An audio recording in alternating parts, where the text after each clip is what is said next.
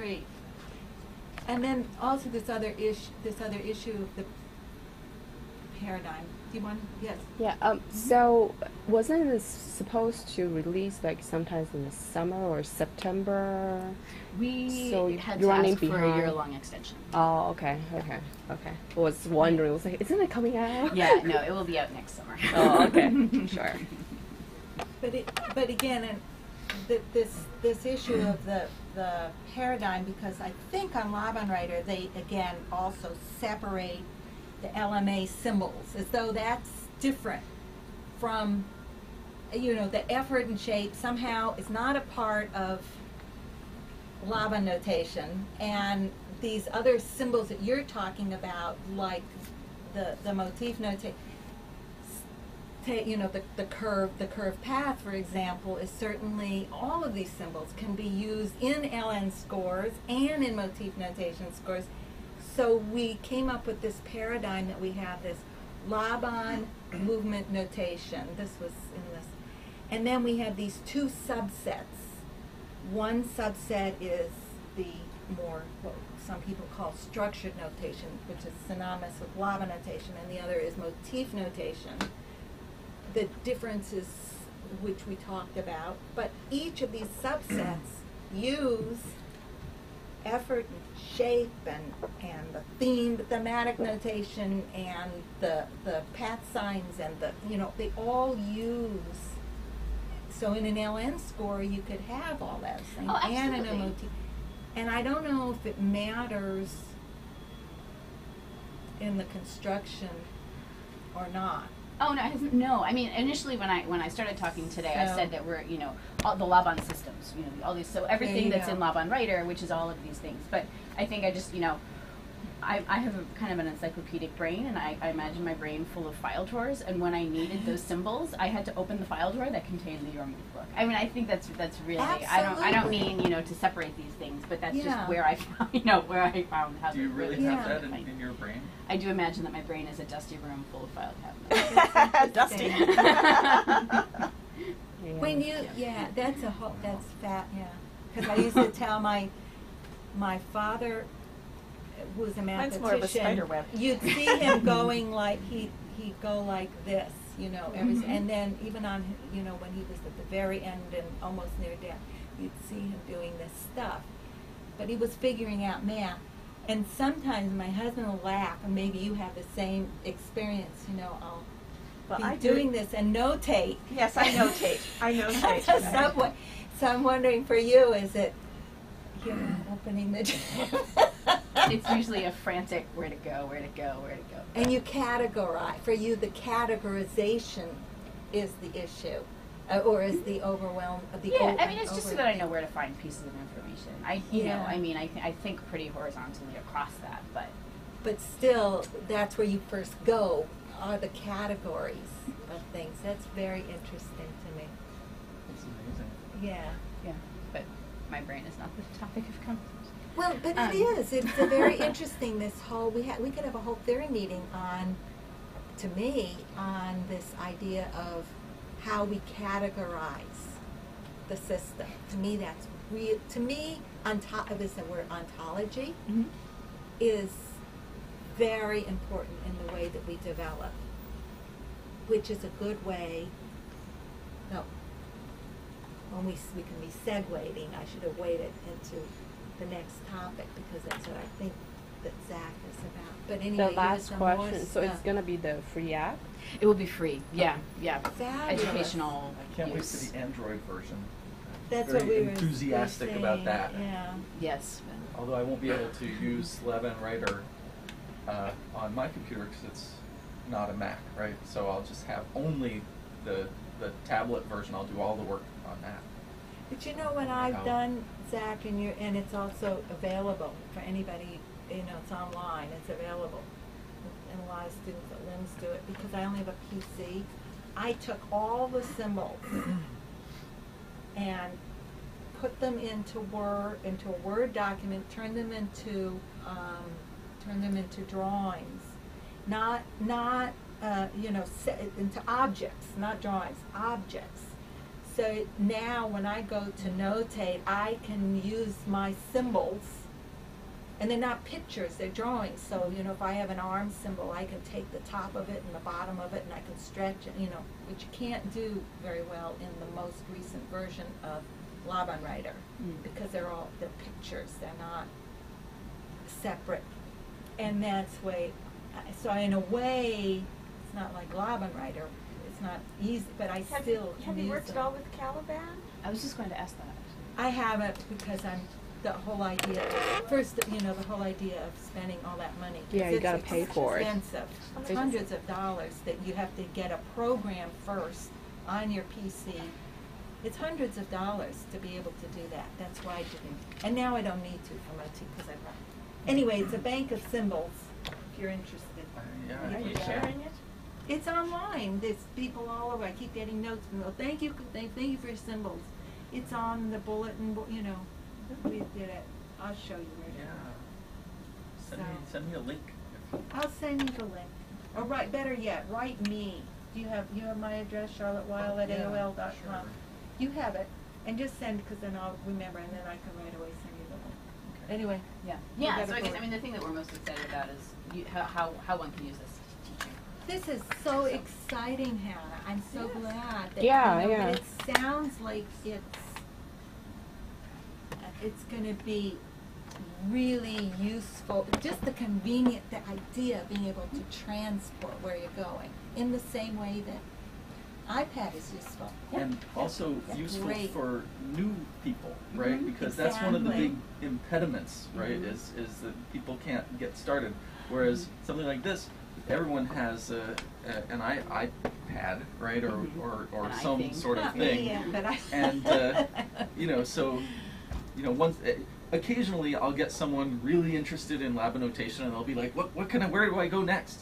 And so that would be where they would go next. Yeah, and the cool thing too is that it's just a different. I mean, with the resolution that you can get on the iPad, I mean, there's so much more detail that you can go into in the symbols, and even, I mean, the most recent thing is we're not bound necessarily to the pixels that are part of LabanWriter, so things That's can what get I'm a lot talking more That's detailed. right. So it's like a and- vector system.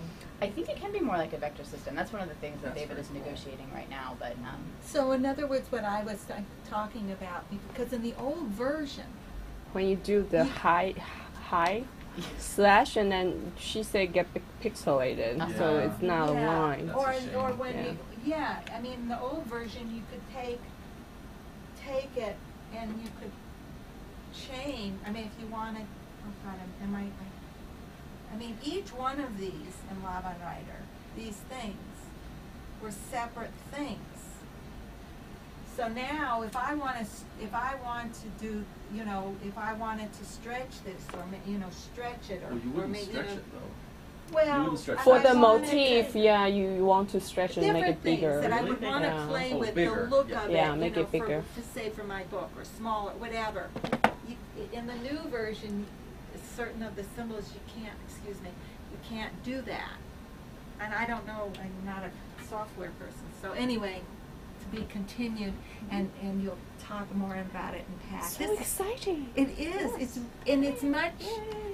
The thing is, and then we're going to say, wait. The thing is that when you just make the announcement, oh, we're going to do this on an iPad, and then I say, oh, all right, it's just. But there's so much more to it now, and I'm hearing. That's not. The medium is the message. In this thing. Yeah, absolutely. So. Question. Yeah. So currently, how the score actually, because the LabanWriter tend to kind of crashed when you have too many pages. So how Mira does is maybe she transcribes like 10 pages as save as a file, and then another 10 pages save as a file. So it's not really a continuous, a long file of a score. Then when it comes to reading a score, it's not really a chapter, but then Yeah, that's a really good point. We actually haven't, because David is still figuring out how to scroll through. So we actually haven't had that experience yet. And all of the tests that I have are less than 10 pages. So that's actually really So you better think great. about It's it. really you can get important. Yeah. some samples if you have scores that definitely crash. You could send them along. It's not, no, because it's that they tend to have shorter pages as a Yeah. one file. Yeah, actually, that's what I will Yeah. make a note of that. Yeah. Thank you. I don't have an answer, but hopefully I will. Yeah. Here I am going to be making a suggestion to use up somebody's time, but I mean is, I hope this is kosher to do, but have you had a chance to consult with Mira? I'm saying I'm suggesting that Mira spend time doing this, and I don't know, but Mira is really the expert. LabanWriter. LabanWriter. Yeah. LabanWriter in the world, because that's She what does she it does constantly all for of the years and years and years. She's And done nothing but that. transcribe. All sorts of everything. So Yeah. she Yeah. would be, I would think, a person to go to. Great. And again, I mean, I don't know what her time is like and stuff. Well, I'm right now, she's not suggesting going to it. be at the meeting today because She's in She's resort. at she's rehearsal. notating a work. Graham work. Yeah. Right. Okay, And they super. only rehearse on Friday. With Sandra. But you can If always Sandra's write got to it, her. Yeah, that's great. I'll Yeah. Sandra make is sure that Yeah. different choreographer. But if you want to know the pluses and Can I minuses get a photo and of the you with those problems both and the glasses on? issues of LabanWriter, Silly. she's the go-to person. And she has been working with David, you know, in terms Yeah. of the book and stuff. Yeah. Just give me a big smile. Anyway, thank you for sharing. That's See, wonderful. I told you, Yeah. you wrote and you said, there's no end, we could continue with. I know, it's like, oh, more detail, I want to know more. More. I can, the spider webs of ideas that this is giving in my mind too.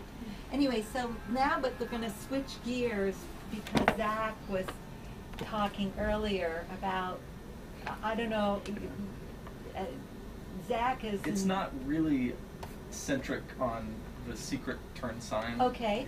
But I'll just sort of summarize. I think I know what you're asking. Yeah. First. So, okay. So, I'm writing a text explaining how to use LabanNotation, and I'm trying to have it answer the problems that I encountered trying to learn, because I encountered a lot of problems, and I think it's sort of generally agreed that there are some problems with the existing literature, but one of which sort of identifies this sort of foundational division that I'm using, is the distinction between gesture and locomotion, right? So there's different ways of talking about this, like talking about movement that you arrive at, or movement that you're leaving from, or directions in that sort of frame. But it all boils down to gesture versus locomotion. And when you're describing gesture, you're using symbols in a completely different way than when you're describing locomotion. If you have a direction symbol, it just means something else, and the whole concept of place is just different, And So, yeah, go ahead. and when you learn LabanNotation for the first time, you start off learning steps, right? You start off with locomotion, Right. and then you, after you learn how to do simple steps, then you learn how to do like a simple arm gesture, and all of a sudden, there's a completely different version of LabanNotation that you're learning, and you just naturally have no idea what's going on, and this was my experience, and there's all this effort right at that moment by the teacher, who doesn't know why you're so confused, to explain what place means. And you're like, but I thought place was here. No, place is there. And, there's this weird sort of schism. And I realized that the problem with the way LabanNotation is taught now is that it's taught the way dance is taught, right? It's taught as if you're learning dance. So what do you do first in dance? You step, right? You walk across the room. And I think that's the mistake right there. When you learn stepping and locomotion in LabanNotation, what you're learning is essentially there's all these different contexts in which the symbols just have different meanings. Like if you're stepping from an open position to an open position, or to a closed position, all of these, the way that you express those ideas is very particular. And you have to have the pins in a certain way, and you have to have the symbols, they mean a certain way thing, and you interpret them differently. And what that amounts to is that the thing you're learning, like if you're learning stepping from open position to open position, that thing you've just learned is completely useless for understanding any other aspect of lab notation. All you've learned at that moment is just how to notate that form of stepping. And then you learn the next form of stepping, which is also completely useless for anything other than just notating that form of stepping. You're not learning any general principles, except in the vaguest sense that the forward symbol means forward, or something like that, you know, but it's very vaguely expressed. And so basically a lot of locomotion is just inherent in lab notation. A lot of locomotion is just one special case after another. And in gesture, it's not that way. In gesture, there are definitely, I mean, you're not going to find a clean part of lab notation. But gesture, if you learn directional gesture, if you learn, you know, some gesture forward, that's something you can use with your arms, with your legs, with your head, with any limb, you know, and not to mention, you know, facing gestures, right? It's all usable, reusable for anything else you want to express. So for that reason, in my text, I want to distinguish very clearly between locomotion and gesture, and I want to describe gesture first, right? So it's completely backwards from the way that lab notation is traditionally explained. But the value of it is that when I explain something, like how to do a particular gesture, using my approach, you immediately not only know how to go like this, but you know how to go like this, you know how to do all these other things, and you can create very complicated gestures right away. And so I want to explain gesture first, but the problem is that if you try to explain gesture first, you're just immediately screwed, because what does gesture rely on? It relies on where front is, right? If you're talking about direction symbols, which are central to lab notation. I mean, you just can't get around talking about direction symbols right away if you're teaching lab notation. So what you find is that in order to explain direction symbols, you have to be able to explain where front is, and where back is, and where the sides and up are, and that means you have to talk about the crosses of axes, right? Because you don't just want to forget about the cross of axes. They're going to have to come in at some point, and as soon as they do, they're going to modify everything you've learned about direction gesture. And so instead of waiting for that inevitable confusion, I start explain these sort of prerequisites first, right? In order to begin to explain direction gesture, I have to start by making sure that crosses of axes, front symbols are explained as well. Without front symbols, you don't know where front is. That's where a lot of the crosses of axes take front from the most recent front symbol.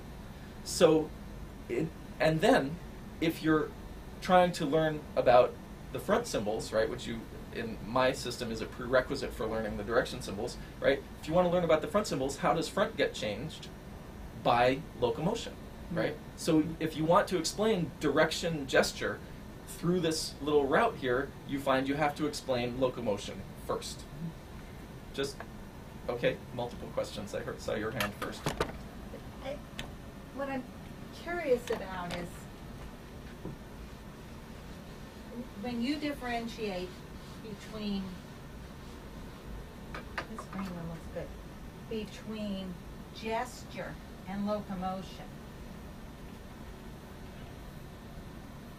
The difference between symbols that are written here and symbols that are written out here, say, okay, is not, as I see it, that this is about locomotion. Locomotion, as far as I'm concerned, means going, changing, means traveling, changing where you are in space, as opposed to staying in one place. The difference between this and this is that these are weight-bearing movements, right? So, because these are movements in which my body as a whole is taking weight, and these are movements It's the difference. in I mean, which I I think this is a Your terminology question. Yeah, your right? terminology was, what was it? Locomotion and but gesture. there's a book called Posture Gesture. Posture referring to either locomotion or the full body, or what you're referring to as locomotion, but it isn't really locomotion, it can be stillness also. So, Okay. but what you're talking Wait. about is this, what is put in this column as one set of rules. And what is put, and then what are. Everywhere else. Right, What is put and- everywhere else It's And just everywhere has a else have different other set sets of rules. Mhm. And I do think if you use the word locomotion, it that itself in Has its itself, own- it not only in everyday parlance, but in LN or any parlance, it's deceptive. This You're is not based on Okay. the some idea of that the- Well, you're okay, weight excluding bearing. I some of understand what what you're you're saying. referring to. I'll think it over. So you had Yeah. something to say? Yeah, I actually think that this is really interesting because it seems like, from what I'm hearing, is that you're shifting the focus from weight to space. And this idea of, I mean, you know, the elementary study guide, 1, 2, 3, right? You learn how to move through space, you learn how to hold weight, and then when you first learn about gestures, it's that the arm gestures have no weight because they're here, right? Unless you're upside down, which you don't learn until much later. You know, or when you talk about leg gestures, we have the step gesture rule, which means that in the notation you have to be aware of where the weight is. And what you're talking about is really interesting because you're bringing movement to be defined by space first and weight second. But then you went back to it. Well, okay. I'm going to come to that, but I want to let you finish your point. So that's just really interesting to me, and I think it also might open a way to define movement outside of a Eurocentric base. Interesting. Because the gesture that you made too, movement comes from here. Initially, I went to polycentrism. It's a different kind of movement initiation than the system was necessarily generated for in the first place. So I wonder if sort of decentering the what is place, right? Because this is not place for all dance forms. Yep. Arguably, right? I mean, even that Polynesian form, there is much more of this, right? So, Right, so right. this idea of moving from space first has the potential of decentering where weight automatically, quote unquote, is. Yes, and Right. we tend to, exactly, very interesting. So I think that's a really interesting way of going about it. I am curious too about this idea of locomotion versus weight and how using the existing symbols, these things can diverge. I'd be curious to talk to you probably Okay. longer Well, than see, we have time. motif notation does, in motif notation, the difference, first of all, it kind of has a different paradigm, and that is that you're talking about the main elements of movement, and at least as I see it, that you have, let's say you have the idea of a turn, right? Or that you're going to go in a direction. That the basic symbol doesn't say anything about whether it's weight bearing or non-weight. The basic symbol says to you, do something you have forward. Do something that's about forwardness. You know, do a gesture forward. Do a gesture forward. Take a step forward. This is a bad example because Ann and I disagree with this. Let's talk about turning. Basic idea of turning. You can turn with gestures. You can turn while you're being weight bearing. You know. And so the basic symbol, of this